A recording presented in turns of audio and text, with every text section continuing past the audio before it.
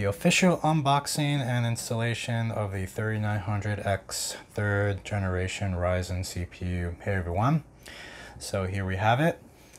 The CPU that's still so hard to get your hands on unless you're willing to pay 50% more and go on bidding websites and other retailers where they're charging upwards of $760 even, I've seen, with outrageous shipping charges that should literally pay off for next day shipping. Such a wonderful CPU, 12 cores, 24 thread. I will be unboxing this and installing it on the motherboard, which I've already received, an X570 chipset board by MSI. I mentioned before in my last video that obviously this CPU with the BIOS upgrade will work on most, if not almost all, previous generation motherboards. In my case, it would have been actually been the X470. But I did want to actually use this CPU on the board it's actually intended for. A couple of reasons why, but I already did mention a few. But why not? This is actually where you actually get the best workload out of the CPU itself.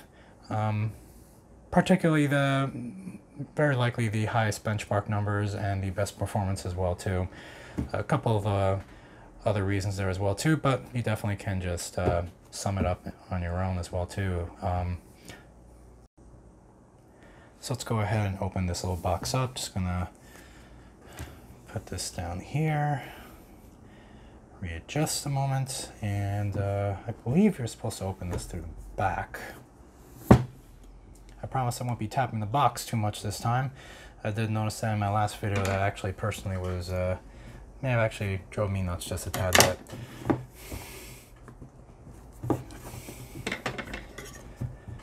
So we'll just go ahead and give this a little slice over here.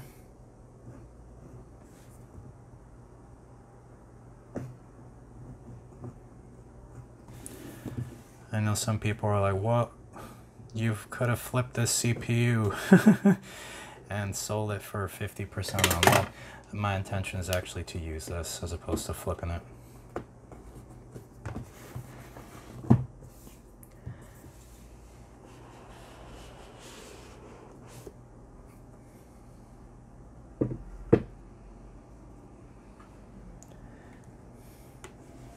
Taking a good look here, bunch of languages. I actually understood 2 so far. Well, if you want to know the truth, it's just basically what's up here in different languages as well too. So go ahead and do that again if you're that curious. We'll go ahead and look over here, and there it is. The CPU that's still so hard to get, along with its little sticker. Now this is the first of its class Ryzen 9 as opposed to Ryzen 7, 5, or 3, and there's definitely going to be another Ryzen 9 CPU in a couple of weeks. I believe released for September, the 3950X, which is going to be a 16-core, 32-thread. So here she is, and in actually really good condition. No, there was no damage. I was actually joking a little bit about the little dent on this box. I mean, it is a little dent, but who cares for the most part. I'm sure there's some other horrible shipping stories some people may share when it comes to computer products. So just a little manual over here. And here is the cooler itself. I noted before that I'm actually not going to be using the included CPU cooler here, though I'm sure it absolutely looks great. The LEDs are nice and the performance is great, while the noise is actually pretty low, as pretty common with these Ryzen Wraith coolers and all other generations of over the first and second generation of Ryzen CPU. But I'm actually going to be using a Be Quiet cooler, a pretty nice cooler that I actually did do a review on, the Dark Rock 4. And but why not? Let's just go ahead and open this up and just take a quick look at the cooler itself. The little item we'll definitely be playing with is right over here. Just focus a little bit. And benchmark numbers online so far looking really good. The performance improvement over previous generation Ryzens are just getting better and better and better. And that's why the CPU is just sold out in pretty much every retailer you can look on. The little item we'll definitely be playing with is right over here. Just focus a little bit. And benchmark numbers online so far looking really good. The performance improvement over previous generation Ryzens are just getting better and better and better. And that's why the CPU is just sold out in pretty much every retailer you can look on. Also, there's this little note here that worth noting here is this Ryzen Desktop 3000 processor contained in this package is compatible with all 500 series motherboards out of the box, and is compatible with 400 series motherboards when a compatible BIOS update has been installed, so that's definitely something to keep in mind. I do know last year when X370 boards were still being sold when second generation Ryzen was introduced, they did actually toss on a sticker on the box saying that it is actually Ryzen second gen ready. So we'll probably start seeing X470 boards and other previous second generation boards with very similar stickers saying that the BIOS has already been upgraded. If you actually did pick up a board and you cannot boot because obviously your BIOS is not supporting this chip as of yet, I do know, just a note, AMD does have a little program on their website where they will actually send you a very cheapy APU, CPU or whatnot, so you can go ahead and plug that in temporarily into your previous generation board and update the BIOS so you'll be able to support third generation Ryzen. So that's definitely something to keep note of. I don't believe they charge for that. You just have to send the CPU back to them. So pretty nice to hear that. I know really top tier boards out there can actually do BIOS upgrades without a CPU, which sounds amazing. I actually have not had my hands on a motherboard that actually does that. Also noteworthy, this box is actually pretty collectible, pretty tough cardboard. Again, I just gotta fix this little dent over here. Here's the board I'm going to be using my new CPU on, the X570 by MSI, the Meg. This is the Ace version, the second top tier board they release on the new X570 platform. Some pretty good features here. If you definitely want to check out some features this board has, I did do a little review video on it. This is obviously new, and we'll actually open it up, install it similar to this, and go through the BIOS, so definitely check that out. So here we are. This will just pop in here. It's always a scary moment opening these little boxes. You think I'm just going to bend one pin by accident, or I'm going to drop the sucker, and it's all over for me. Fairly straightforward to install the CPU. Just go ahead and locate that little triangle up here. You can go ahead and see that right there, and match it up with the triangle on the motherboard. If I can just get a little closer there without changing the orientation here by accident. And just go ahead and match those two up.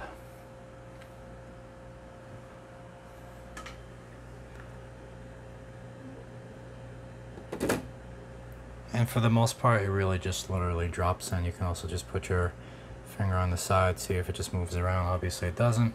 Go ahead and close your lever, and you're good to go. Here's just another close-up view of the CPU with a little bit more light. Let's go ahead and take a look at that and simulate a little wonder. It's about to make a big difference here.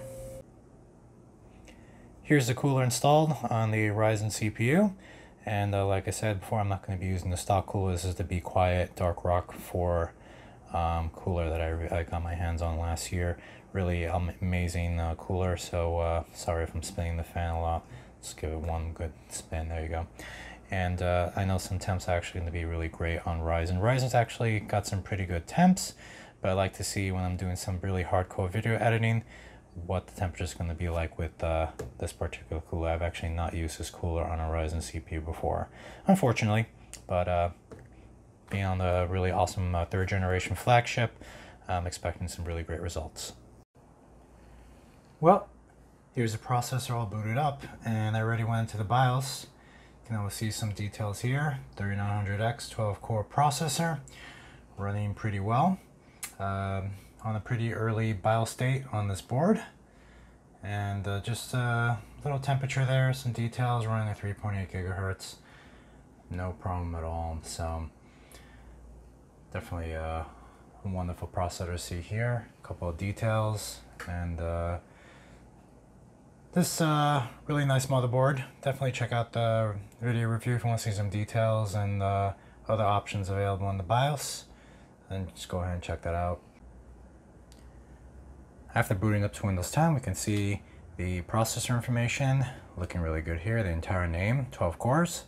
And under the Task Manager and Performance tab, we see all the cores and threads all running at the speed, just fluctuating up and down, obviously, because I'm not doing anything currently at the moment. But you'll definitely see a lot of action here when I start doing something like video editing, video gaming, or any other really workload intensive stuff. Just want to also note as well too, just as other Ryzen CPUs in Windows 10, after you install the chipset driver, what's installed here is actually a customized AMD Ryzen power plan, one for balance and actually one for high performance, which I'll probably trigger when I'm going to do something pretty intensive. Here's a little example of the performance the CPU is giving. Well, not particularly a great real-world benchmark, just wanted to demonstrate here. Here's a 4K video, about a 40 minute video rendering, and Adobe Premiere Pro 2017 version. I have it at rendering at maximum render quality, so obviously it's going to take a little longer, and this is also 60 frames a second, so definitely will take longer. What normally would take for about a 40 minute video on my Intel i7 5930K would take about, I would say, at least an hour and a half to 2 hours, actually more likely closer to 2 hours. It's now taking just about an hour 15 to an hour 18 minutes here. I already have it running for the last 2 or 3 minutes. It's already at 4%.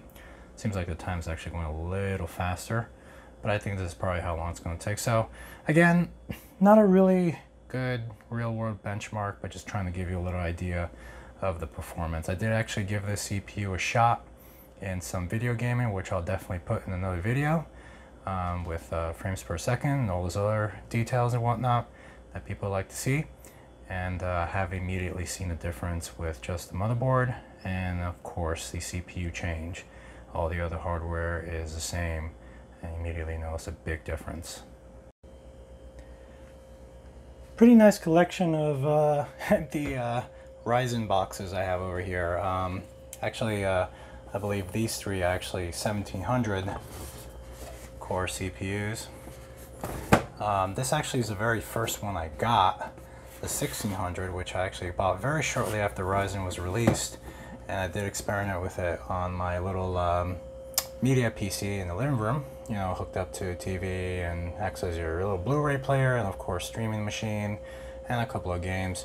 Back then, actually, I will tell you, I was having a couple of issues using this on Windows 7. Box a little dusty, and quick BIOS update and chipset update did actually resolve that. Just, I can always go into those couple of issues, but those are sad times back then for a moment. Here's the 2700, little dusty too. Focus. And of course, another collector's box. Once I lift it up, because I just remembered the heatsink is still inside, and that sucker weighs quite a bit. The 3rd generation Ryzen, now number 9, which I'll probably put up here if I don't drop it. I feel like I'm collecting boxes here. Definitely not the shape of a Tetris block, but this one I kind of like outdoes all these other CPUs. Boxes. Well, actually in both ways. The performance is just absolutely amazing. I'll definitely be posting some more videos related to the Ryzen 3rd generation 9 CPU. Also trying to see if I will actually get my hands on the 3950 when that is released later this year. Seems like a pretty interesting another processor to get your hands on, and of course I'm sure that's going to also be another tough one to get your hands on as well too. This CPU is still sold out everywhere, and people are still flipping it on eBay and some other auction websites as well too, or just selling them with some ridiculous combos. Well, I mean, as long as it's a motherboard and memory, I guess it's a good combo, but even those are sold out. So if you did get your hands on one of these, definitely consider yourself lucky. I was actually lucky myself when one of my favorite vendors had it literally in stock for, could have been maybe 3 minutes. Just had enough time to click on it, purchase it, and before I knew it, they were all gone. So, pretty nice collection actually. Maybe guys, let me know, maybe what should I do with these boxes? Should I keep them or should I just give them away? This one actually has a cooler inside because I did use a custom cooler on that particular PC. And all these other Ryzen boxes were CPUs I installed for family members. Anyway, I really hope you enjoyed this video.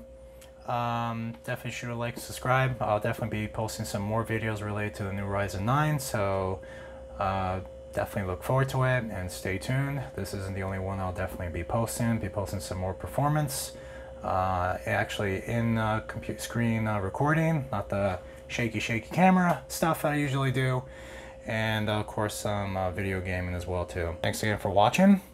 Again, shoot a like and subscribe. Shoot me over any questions you have, and I'm pretty sure I know one of them, one very popular question that people are probably going to ask. Take care.